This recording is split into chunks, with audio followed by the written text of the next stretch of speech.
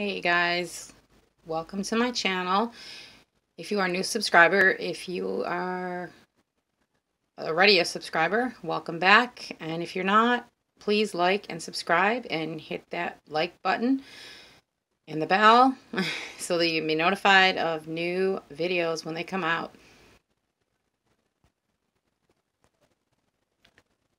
So I have a box opening of that second kit that I was waiting for.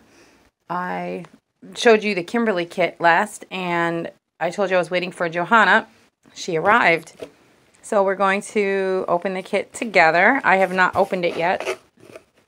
I just cut the box open. She just came about 15 minutes ago.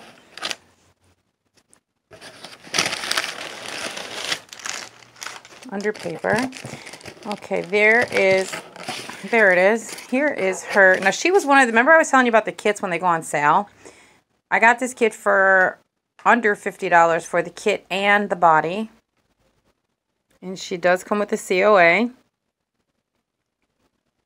Johannah.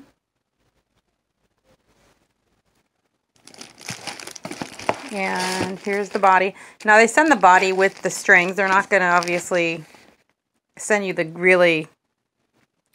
I mean, there's no difference in the bodies. The only difference is this has strings, and I already have zip ties I can thread through. So, other than that, the body is the same.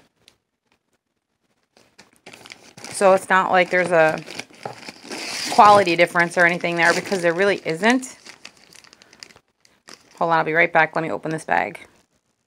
Okay, so here is the kit.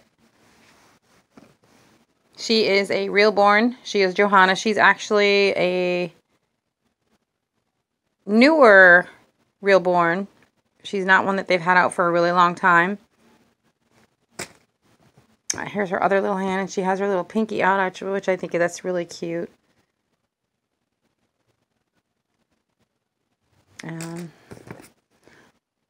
That's a really weird way to have your toes.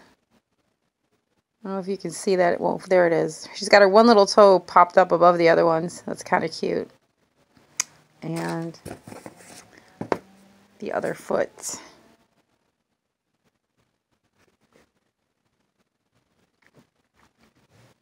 And her head.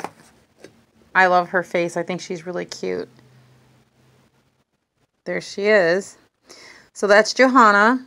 And I know that some people have done her as a biracial baby. I'm probably going to just do her as a Caucasian baby. I've seen her as both.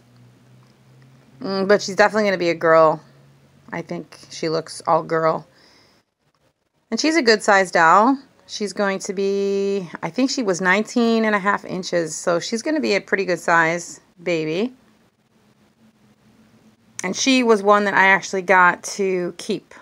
She was not one that I was planning on selling unless I get her finished. And again, like Kimberly, if there is no bond there, then I will not keep the doll. Some people who don't know anything about reborning or collecting reborns, they don't understand what it means to bond to a doll. But basically, if you just don't feel like this is going to be a doll that you're going to be picking up and dressing up and doing things with and paying attention to, then that would not be the doll for you. You have to make sure that when you see a doll or the kit already made on the site that sells them, when you see that kit, you'll know if that's going to be something that you're going to really want. And if not, then don't do it, because you'll end up buying it and selling it, which, I mean, anybody can do that, but it's better to actually know offhand if you're going to really want that kit or not. I actually have a couple of kits that I made for myself that I haven't really done anything with as far as paying much attention to them. My Levi kit that I made up there, obviously I, yes, turned her into a girl. She she gets a lot of my attention. And these other ones, I really haven't done a whole lot with. Since I've laid them here, they really haven't been getting a whole lot of attention. But that does not mean that I want to sell them. Everyone up here except for Maggie on the end over there is a limited edition kit, which I will not sell my limited edition kits. Those are going to stay put. You can't get her anymore. The Evelyn by Cassie Bryce. Princess Charlotte, she is no longer in production, so I'm keeping her. So if I decide to sell anything, it would probably be Maggie. But I don't know. I mean, she's cute in her own way. I kind of like the full body. And she's really cute. Peanut, like the Peanut kit. The Haley Andrea kit.